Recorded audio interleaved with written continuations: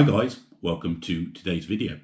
And today's video is as per the title, why we're not upgrading Carro's GT Air to the GT Air 2.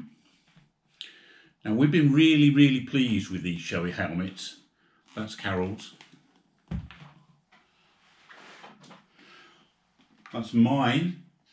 Both got the same helmet, different design, and they've both currently got the Interphone F5 comms unit. Now it's the comms unit that we're looking to upgrade as well as the helmet, and it's that reason we've bought the Cardo Packtalk Bold. We've bought one of those each, and that's where the problem lies.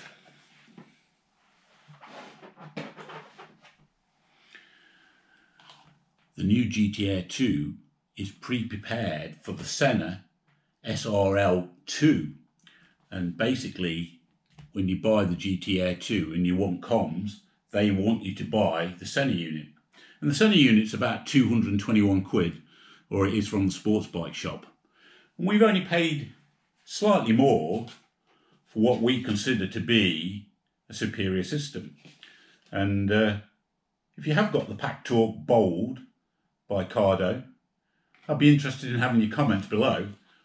After doing our research with the mesh comms, we believe it's a far superior unit to what the unit is that you have to get if you want it integrated with the new GT Air 2. And it's for that reason that Carro's next helmet is going to be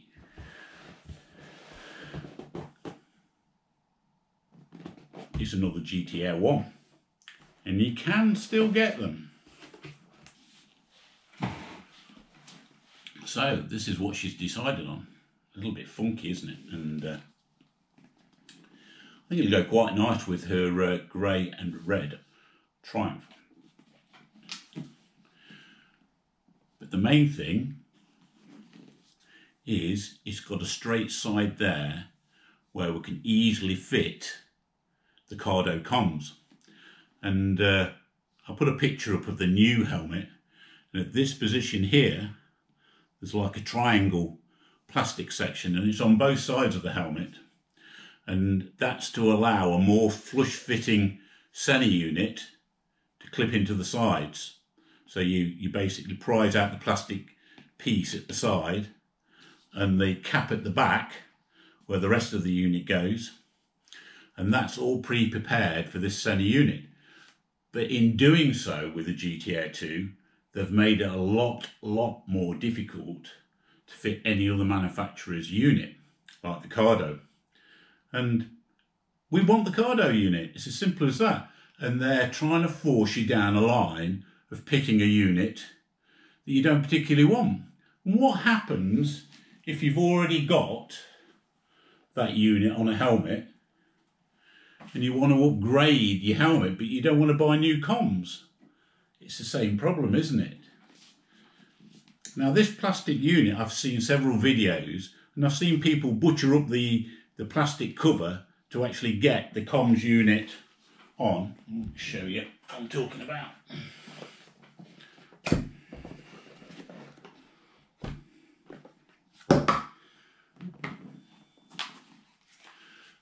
Now we want the comms unit pretty well forward like that, so it's easy hand.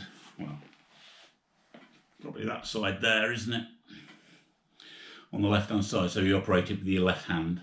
We want it about there, and because there's a plastic unit on the GT Air 2, it means you're going to have the unit right the way around the back of the helmet, and it just looks pretty rubbish. And they've done the same thing with the Neotech 2, that if you want comms on, they're forcing you down the route of the Senna SRL2, which they want you to fit in that helmet as well. And you've got the same problem with that helmet. If you want to fit this type of comms, you're ending up having it right around the back, or you're butchering up the cover plate maybe invalidating the warranty on your brand new helmet. So that's the reason we've not gone with the GT Air 2. But there are a few other reasons.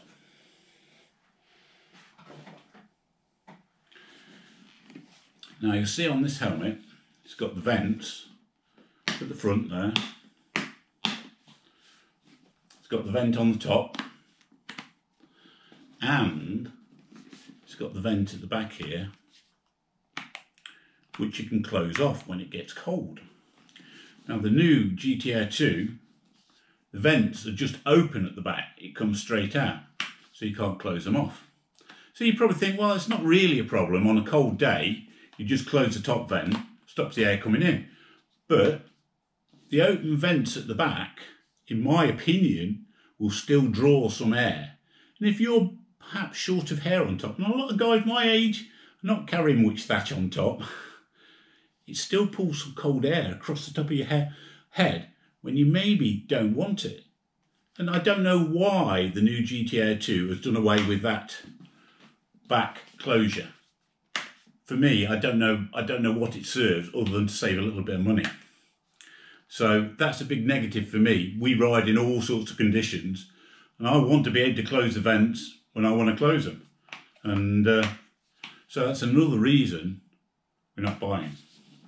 And of course, the other main benefit of buying the old helmet, if you can still find them, there's not many around now, but this one was £329. Brand new out of the box, never been used. And if you're buying the new GT Air 2, I've looked on the sports bike shop, for a plain colour, you can get them from £400 up. For one of the better graphics, you're paying up to £500. So it's quite a big saving just going for the old helmet. So, and the other thing, and it's what I think it's Carol's biggest concern, is they've moved away, see that there, the double D. And in my opinion, the double D fastening, one of the most secure fastenings you can have on a motorbike helmet. And they've moved away to the ratchet type, where they click in, it's got, you know, notches on a plastic strap. I mean, it must have been proved safe, but I just don't know why you'd move away from that.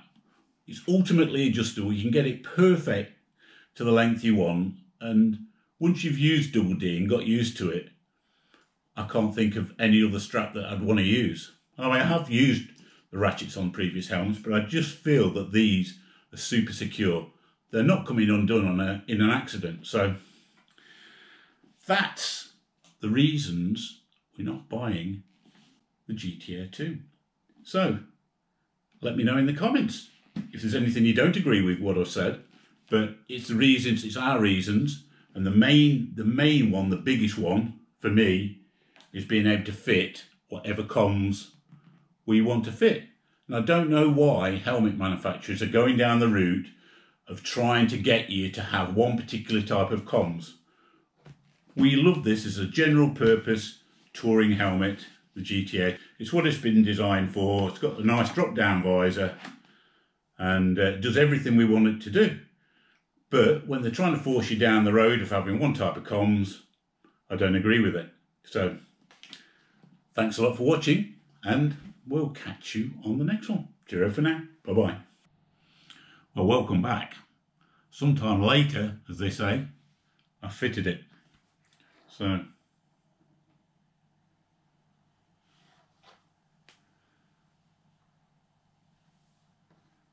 what do you think? If you're interested in how that is fitted and how difficult it is, and it isn't that difficult if I fitted it, there's loads of videos out there, but I'll link a vid to the Likeable Rider up here or over there, and he runs through exactly fitting the same unit to this same helmet. So anyway, thanks a lot for watching, and catch up with you on the next one.